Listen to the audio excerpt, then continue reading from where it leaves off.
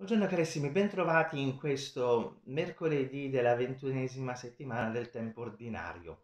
Una liturgia della parola oggi molto sferzante. Gesù non ha peli sulla lingua, è molto diretto. In effetti il brano del Vangelo di oggi ci porta al capitolo 23 di Matteo, siamo ai versetti 27 e 32, e Gesù scaglia gli altri due guai della giornata di oggi, perché Gesù non ha paura in nessun modo, non è assolutamente intimidito dall'autorità degli scribi oppure dall'alone di fama che si era creata intorno ai farisei, e quindi si scaglia contro i loro atteggiamenti che sono pieni di difetti. Tant'è vero, Gesù dice: voi pensate molto a mostrarvi diversi da ciò che però siete veramente. In effetti, nella lettura Gesù li paragona a dei sepolcri imbiancati.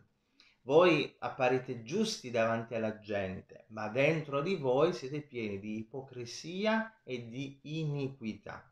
Ecco, mostrarsi per quello che non si è realmente è qualcosa che può capitare a ciascuno di noi, ma bisogna stare molto attenti a non lasciarsi anche infinocchiare le persone che propagano idee che sono concretamente e oggettivamente fuori orbita. Apparire come i salvatori della patria senza aver fatto nulla. Ecco perché Gesù nel secondo guai di oggi dice, perché i farisei parlano e dicono: se fossimo vissuti al tempo dei nostri padri non saremmo stati loro complici nel versare il sangue dei profeti. E Gesù li smaschera tranquillamente, dice: allora voi siete figli di quelli che uccidono i profeti.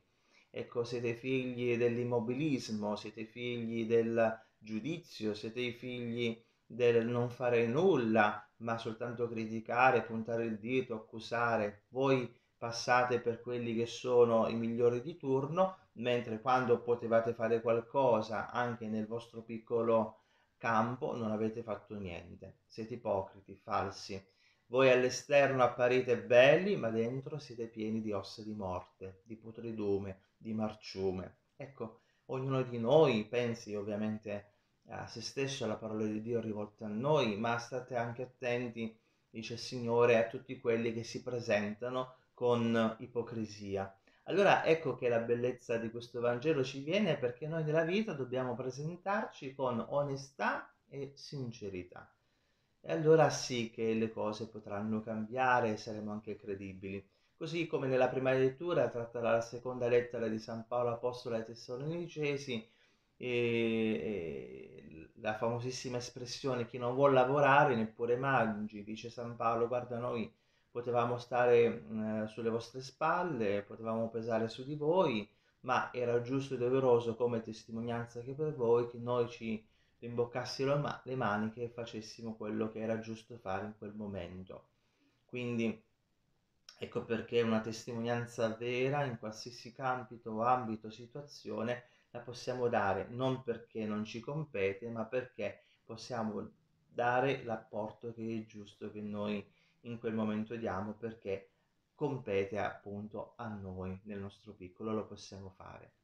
Quindi auguro a ciascuno di voi una santa giornata, di vivere proprio nella bellezza di quello che è il giorno che ci viene dato, stando attenti all'ipocrisia che può uscire da noi, quindi mostrarci in un modo, ma la verità poi la nascondiamo agli altri, appariamo, però dentro siamo pieni di marciume, o l'ipocrisia ci può venire anche da altri, che si presentano a noi con onestà, limpidezza, sincerità, ma alla fin fine sono tutti trucchi per non mostrare quella che è la verità dentro il proprio cuore. Un po' di attenzione non guasta, non dobbiamo essere prevenuti, ma dobbiamo essere molto attenti.